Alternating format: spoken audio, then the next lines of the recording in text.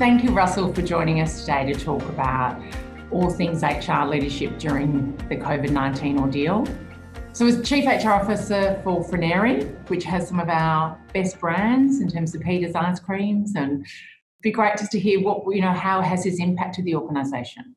The challenge that I would say is our business is because we're in multiple markets across the globe, and every market has experienced this crisis in a different way. In Italy, in our market there, as the world would have seen, it would have been one of the first, let's call it westernised nations to experience the onset of the crisis fairly early, right through to New Zealand, who I think as a nation, the experience has been incredibly different. For us, it's been mixed. There's certainly been some consistencies across our business. We're largely both what I would say is a retail channel and an out-of-home channel business. So retail being supermarkets, grocery stores, and out-of-home being, corner milk bars, corner stores, petrol stations. So some of our markets have experienced the crisis in a very, very different way. Spain is a really good example. Spain is predominantly an out-of-home market. The increased onset of the virus within the community, coupled with the way our business operates, means that, that as a market has been impacted more. So then from a HR approach, it has meant that the team there in Spain have had to deal with a more heightened employee experience issue in terms of having to stand down employees, seek government support and the like. Whereas in some of our other markets, we've largely been able to maintain operations, given that we can still manufacture ice cream. What's really, really important in a lot of these instances is the first thing to do is to understand, I think, two things: employee health and wellbeing, care, protection. And then the second one is just what I would say is the commercial liquidity of your business. So how do you keep trading? How do you protect the financials of your business? Because if that becomes a bigger risk, then it obviously has a manifestation across into your employees as well. And what about as a leader of the business, in particular HR, where have you felt most stretched? Our operating model is we have a very, very lean head office and our resources predominantly sit out in our markets. We like to use the word global, for want of a better word, if you use the catchphrase. But it's not uncommon for our group team to travel to a country to either transfer learning, help deliver initiatives. So the challenge, I think, from my perspective is there's always the temptation to want to go to a country and help the local, country head and the HR team work through their problem. In this case, you can't. So you have to support from afar. You have to work out, what do you stop doing because it's just a distraction? On the ground, the HR team or the country head have to deal with what they have to deal with. And at a group level, you've got to work out, well, am I imposing something or am I asking something that just is a distraction?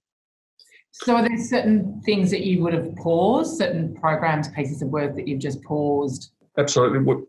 We've probably done both. We've said, how do we add a layer of support or capability that stops the local team having to duplicate work or stops them having to get distracted from dealing with, talking to unions or talking to employees. So in the early set, what we did was we developed really, really quickly a guidance documentation on how to think about how they might respond to a layering build of potential infection rates within the business or within the community.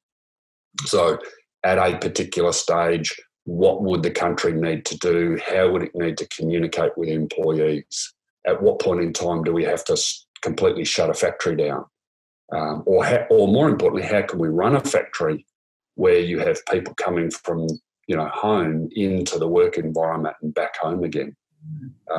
So in that case, we also quickly developed communication templates, documents, Q&As, which just eased the effort that was required at a local level. And then the second one which is, I think, quite common, in that everyone in markets in some instances, HR teams in particular or leadership teams, they're all facing the same question. In a crisis, what tends to happen is people become very insular. They look at what they actually have to deal with. And so it was encouraging our various countries who are all solving the same problem to share their initiatives and learnings really quickly across the business. Is that more so than typically happens? So has there been greater collaboration? I would say two things. One is that if you take what a crisis does in terms of a leadership team, is you very, very quickly localise your focus. It takes a degree of effort to step back from that and think from a broader perspective, just because the very nature of us as humans is we worry about what's in front of us. So if you're in Egypt as an example and you're having to shut a factory, when you're in Russia and you're thinking about the possibility of shutting the factory, the need is to then talk to your cohort in Egypt to say, what did you do? How did you do it?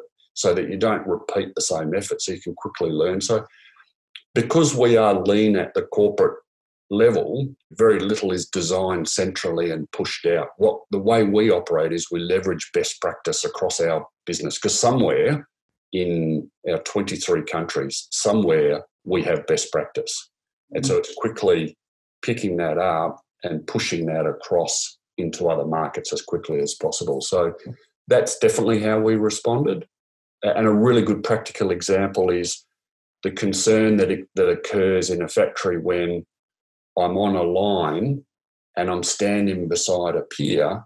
How do I know that I'm socially distanced? So we did really simple things like you see in the supermarkets today. We put markers on the line, on the floor, that just measured out the social distancing space.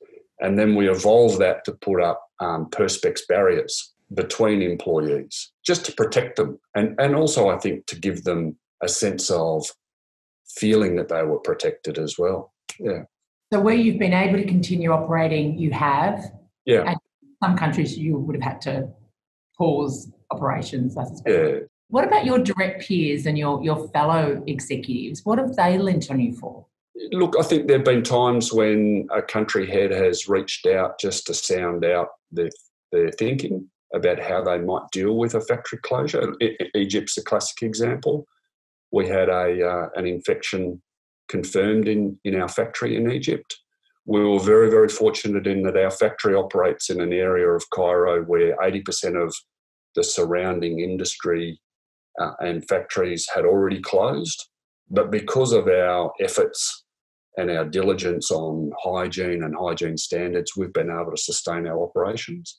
So in that case, the country head, reached out and we had a conversation around how would you manage the evolving scenario? At what point in time would you have to think about closing the factory? How do you communicate to employees? What do you say? And then if you shut your factory, how do you start to open that back up and assure employees that it's safe to come in? Not just necessarily peers. There have been individuals probably at lower levels in the organisation where obviously they think about this scenario in a different way and they're concerned about their employment. So I've had the odd telephone call to say, I've just taken on a mortgage. What do I do? How do I think about it?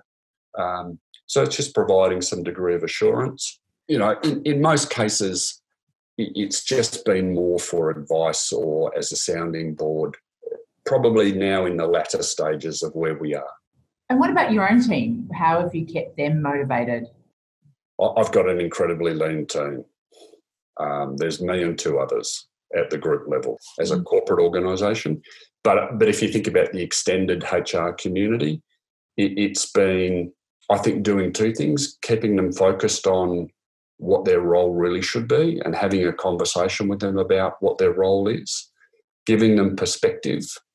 I think just trying to humanise a degree of the conversation. And then the second part is to keep them focused on the tasks so that they feel like what they're doing is really, really important and it's adding value and it's critical to the business operation. And it's hard to even think about this when we look at the recently released unemployment rates. But has there been any upside to this? The positive in this is that I think there's been a couple. There's been a greater degree of cohesion amongst the leadership team in that they've all had to come together and work out how each of them can run their relative, functions in and amongst the same scenario. In business, you might have a shutdown in the factory and the head of the operations is incredibly worried about restarting the factory and getting productivity back up and running. But the head of sales might be sitting there saying, well, hang on a minute, I can't meet my customer demand. But in this case, every function's facing the same challenge. And so I think there's been a benefit in that. It's in its own right been a form of leadership development in that it's enabled leaders to work out how to manage a crisis. In most of our countries, this is probably the first serious crisis that some of our leadership teams might have experienced. Next time, somewhere in their career, and it's bound to happen, when they face another crisis, they can rely back on this experience. That helps them cope with stress, that helps them seek clarity in their decision-making, that helps them assess risk in their decision-making, that helps them understand how to communicate to employees more effectively. So I think there's been some positives there. I would hope that this has provided, our general employee population with a degree of perspective in life, in what's really, really important and what's not, either in their own family situation or the like. Or the simple lifestyle that we've all been leading. Most people singing its praises. Most people embraced it and almost a bit frightened about going back to, the hectic, frenetic pace that we left behind. I shared this story with my children the other day. My father grew up in as a child in World War II, and it was over the Easter weekend, and we were talking about Easter. And my father said to me, Russell, I only ever had 2 eggs a year, and they were at Easter, and they were boiled eggs. And that was the only eggs I ever got for 7 years. Yet here we are worrying about, other luxuries in life. You can hopefully take that back in, and then you can look at, well, what is the business really there for, and what do I expect the company to do for me versus what do I really have? And I think sometimes people lose a bit of perspective. They get worried about the luxuries in life, or they try and compare organisation to organisation. And in our case, in some instances, because we've been able to continue to trade, the fact that you actually have employment relative to someone who doesn't right now is, I think, valuable in its own right. What about the HR function? You touched on that a bit earlier, Russell. Can you envisage any changes, in terms of skills or requirements that HR is going to need to embrace post this? I think this will heighten the commercial focus, I hope. Clearly, when you're in a situation like this, and one of the things you look at is spend on initiatives, what you quickly start to do is to say, well, is there a return on the investment that I'm making?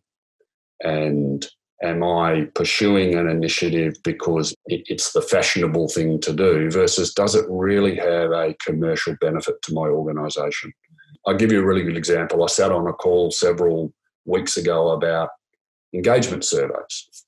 And one of the questions that was posed to the community was, how do we think about engagement surveys in this environment? And everyone was talking about the types of questions they should ask in their survey and the like. This is the HR community.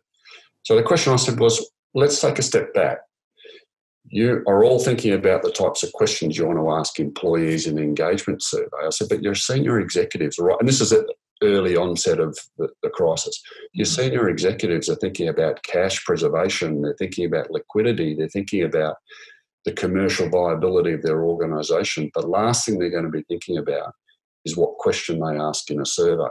What you need to do is you need to think about how does your survey add value to the problem at hand of the senior executives, and could you use that tool in a very, very different way? So rather than asking a question about how does an employee feel, maybe you can ask questions around what are some of the things that the business could explore to protect itself. I think the other one is around probably true generalisation. In some organisations, we've pursued specialisation in our HR functions. But down at the operational level, when you have a HR team that, are on site, I think what this has brought about is the need to build more generalist capability, either industrial relations, health and safety, rather than you rely on a specialist. What about you personally, professionally? Will you do anything differently coming out of this? Or are you looking forward to doing something in particular? That last point that I made about the commercial capability of the HR function, it's pushing that probably even more in our organisation. And equally, what are they doing now that they should think about stop doing? Because it just doesn't add value. I think the other one is that social responsibility in this environment will be heightened. So it's as an organisation thinking about what does that look like in the future? The community or our customers or our consumers, more importantly, might have a different lens. And what is that and how do we respond to that? Is there anything that you wish in hindsight you had known in advance that might have helped you to manage this differently? I thought about this crisis and how I've responded, and I've leant back on prior experiences. And one of the things that I think I'm incredibly lucky to have experienced is I served in the Army as an officer. Every scenario we managed was a crisis in some form or another. And a lot of what I had been taught, developed, challenged to think about has benefited me in this case. And I think this is the part of, to your point around what could HR do differently, I wonder whether or not there's, instead of the shift of or the focus of, leadership development or, development of soft skills, have we spent enough time developing the capability of our leaders to respond in a crisis? In a situation like this, very, very sane people do things that are insane, and how someone who can practically or pragmatically think about their life very, very quickly develops behaviours that are not practical. And I think that exists in business. So as leaders are under the pressure and as they're thinking through this, how quickly their bias comes to the fore, or how quickly they start to think about decision-making in the absence of facts. And it's getting people to sort of take a step back and calmly think through the problem, look at all of the available facts, and then make a decision and break it up into a series of issues and responses. And then I think to start to future scenario plan around what could happen and what's our response. Sage advice, because it's similar to any kind of emergency services role, isn't it? People and healthcare workers, people know their role, and so when it is crisis mode, that's when everyone really kicks in and knows exactly what they need to do and how important their role is in it. Whereas sometimes organisationally, we've lost some of that. And so that kind of goes hand in hand in some ways, doesn't it? It does. And I think that's probably, again, an opportunity for the HR community to think about. And there's some really good examples, either in Australia or globally, of individuals or leaders and how they've responded in a particular crisis to learn from. One of the books that I've read, which was, the Qantas pilot who flying the A380, and he's talking about all of the alarms, every single imaginable alarm going off in the aircraft, and in the hysteria, what they did is they just shut down the alarm systems. And they just said, all right, let's deal through this on a fact-by-fact basis. Let's just now check every single thing. Let's work through it, in a chronological order to make relevant decisions. Because if we just responded to all of the alarms, one is our emotional state is heightened, and two, we've got all of this noise going on in the cockpit. So if you take that outside of the airline industry and say in our own organisations, where do we develop these scenarios and test our leadership team, but not test our leadership team in a nice, comfortable way? Yeah, because that's not where you develop your experience and skills. It's developing a situation where they're put under pressure and the relevant emotions come to the fore. They've got colliding and competing demands, and they've got to think through it. So I think it's a really, really good opportunity for our leadership teams as they think about the future. What do they do differently with the capability development component? Definitely an opportunity, absolutely. Russell, thank you so much. I really appreciate your advice and your insights, and best of luck getting through the rest of this. Thanks, Ange. Thank you very much. Take care.